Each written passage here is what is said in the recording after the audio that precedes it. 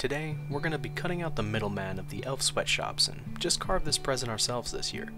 You may think you'd need experience or practice with this sort of thing, and, well, that's exactly what I intend to find out.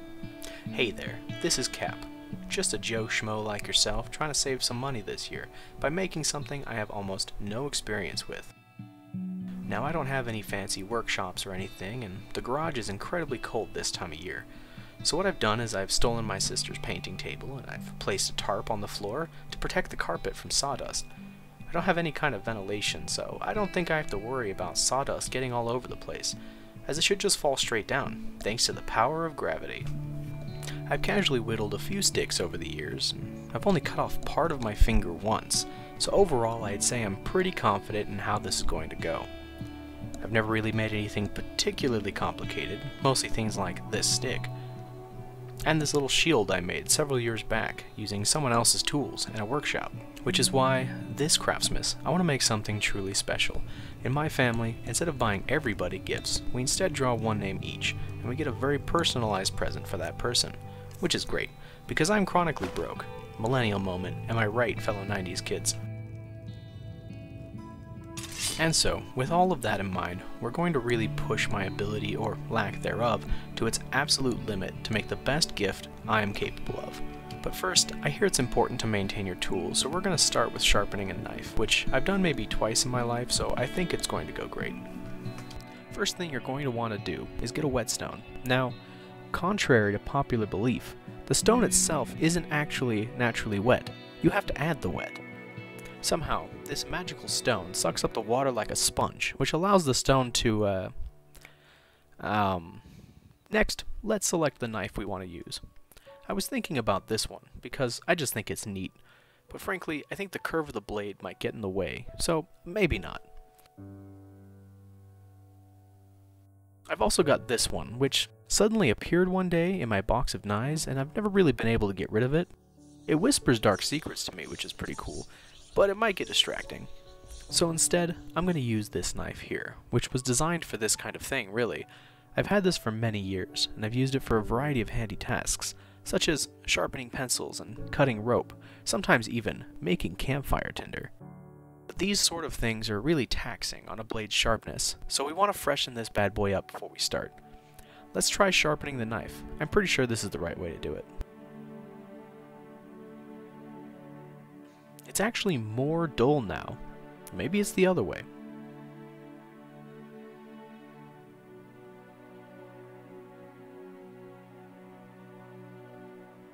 No, that's still dull. So the next thing we are going to do is we're going to watch a YouTube video about how to sharpen a knife. Now, what's interesting is that every single video that I've watched does it differently. So that doesn't really solve my problem, but overall, it looks like all you have to really do is just do it until it works. So let's get going. How'd that get in there?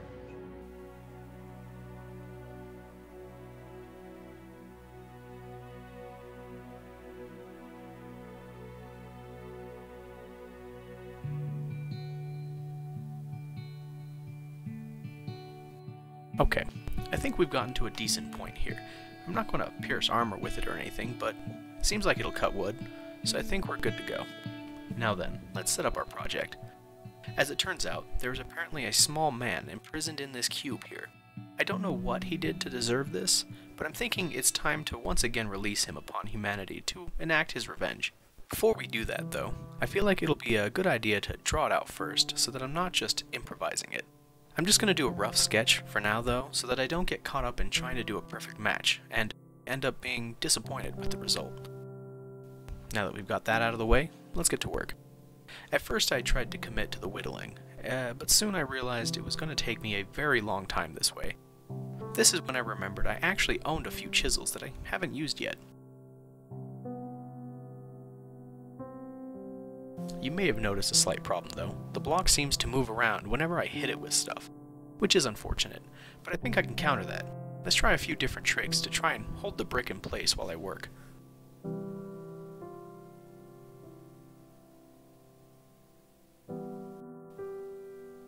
Now, if you're like me, you prefer to find unique solutions to problems instead of simply buying things. So the next thing I did was I purchased this used table clamp from a nearby hardware store. Because this table isn't mine, I'm going to be extra careful to make sure the clamp doesn't damage it. I think this little piece of cardboard should do the trick.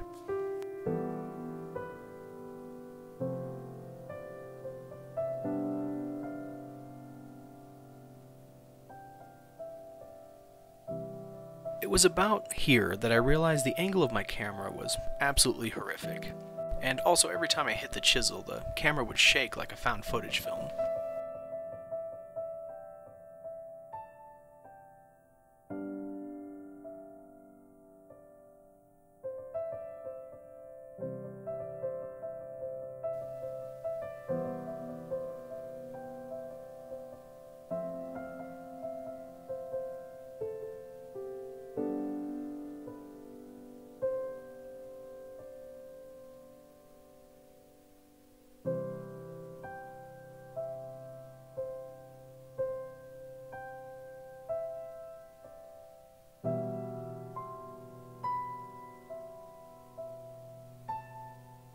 As I've been working, I found that chiseling is actually very hard, and I keep taking too much off the block. Fortunately, I got really big blocks just in case I needed to leave room for mistakes, which is a good way to live life, really. Any well-laid plan can go wrong, but if you make sure to leave yourself room for some error, some self-forgiveness, you'll generally make it through. It's coming along pretty well, but the hardest part is coming up. Removing the excess. Because of the angle I need to work at, I can't just hammer away at it or else I'll break it. That said, unfortunately for me, I'm very impatient, and I ended up taking some shortcuts, some of which weren't particularly safe. Ooh. Oh. The great irony of this situation was that Cthulhu Seeker's remix of Mog, Lord of Blood, was playing in the background at that very moment. One thing to always keep in mind is that whenever you're working with sharp tools, you always want to be aware of where you are at. You don't want to be in the path of the blade, or you might end up hurting yourself. But overall, in the end, without any major injury, I've managed to get a rough shape figured out. At this point, we've reached the place where I normally choose to stop. That is to say, it's finally time to work on the small details. But first, we should clean up our workspace.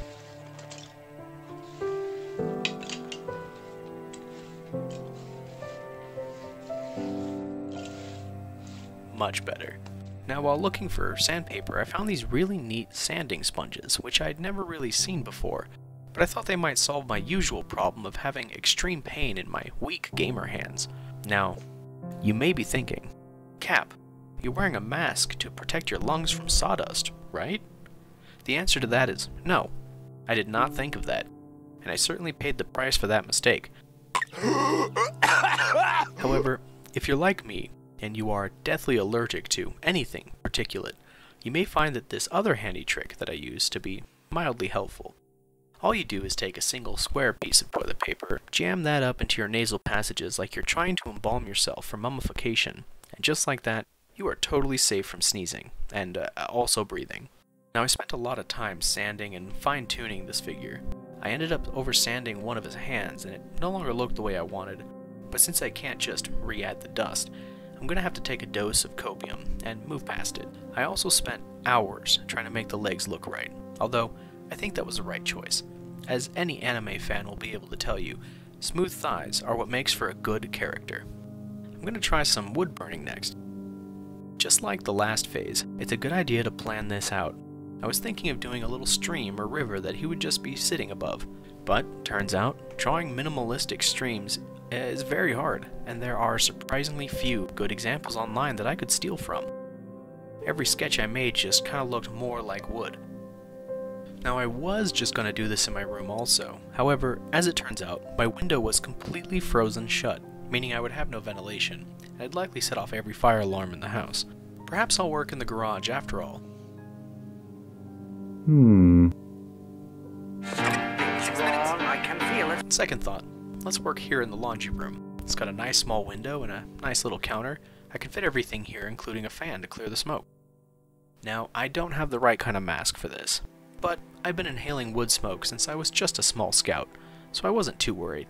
But safety is still important, and I did have a thick cloth mask from the pandemic. The instructions say that it takes several minutes to warm up, so I'm gonna just leave this unattended for a bit and make myself a sandwich.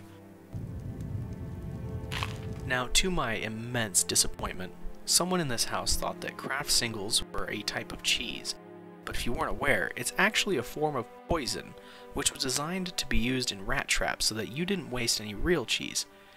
But from years of poor financial choices, I've actually developed an immunity to it, so I'll survive.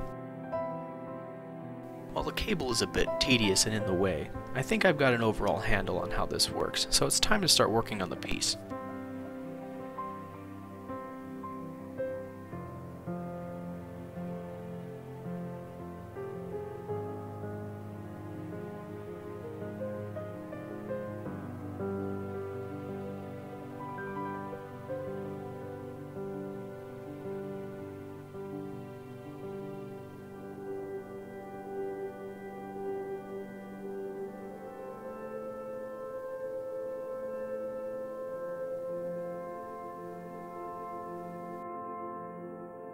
It didn't turn out how I envisioned, but overall I think the concept comes across, so we're gonna move on and try this mask.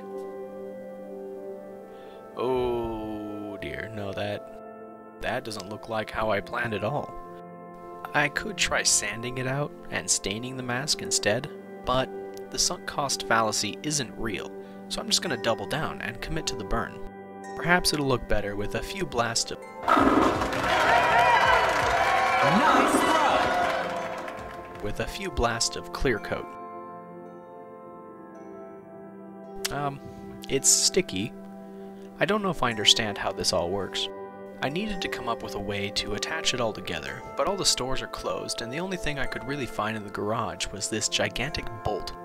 With these drills, I really need to be extra careful, because if I mess up, I'll break this figure straight in half, and that'll be a hard mistake to fix.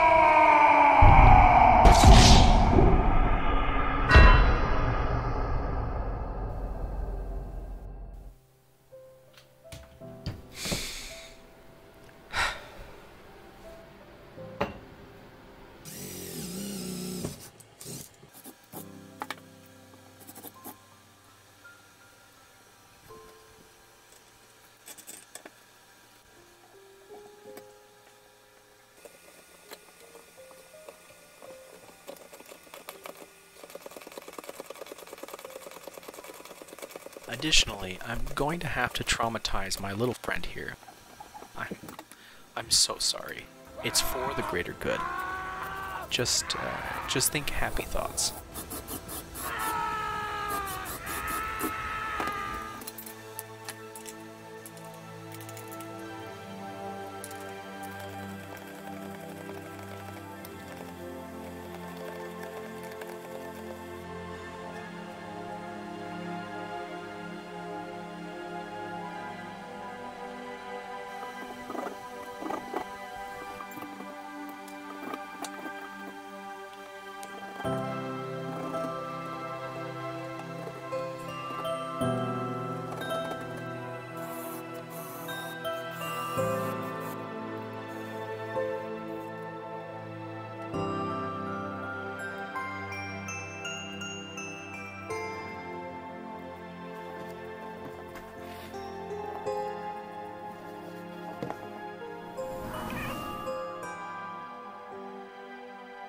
Overall, I'm not super happy with how the burn turned out. It looks like I just drew on it with Sharpie.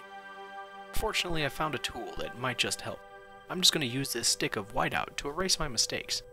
Let's just make sure it works first. Okay, actually, it's empty. Oh, you know what? This might do the trick.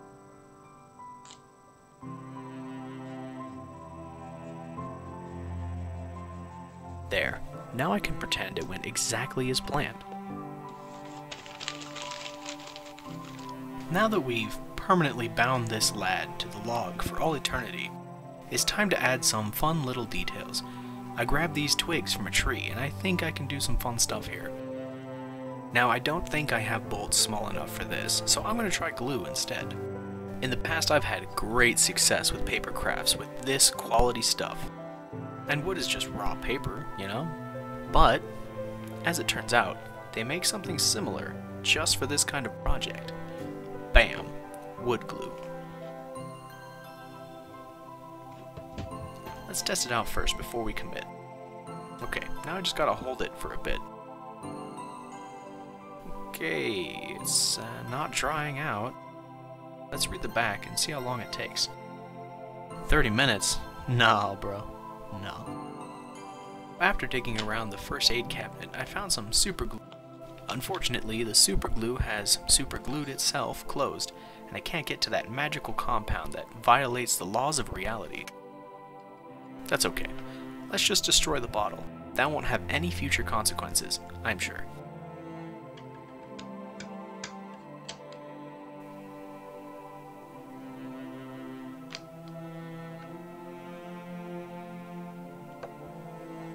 Ah.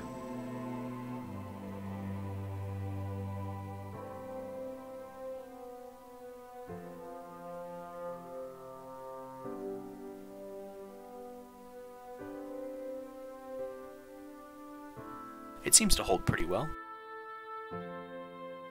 So, fun little fact, superglue instantly dries against flesh, which makes sense as to why it's used for first aid, which is neat.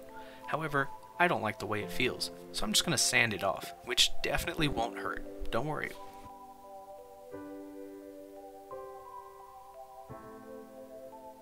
You may be curious about this little fella's design, and actually he's a character I've been working into various forms of media for quite some time. I don't know, it's something about the lack of expression that makes him seem so very tranquil.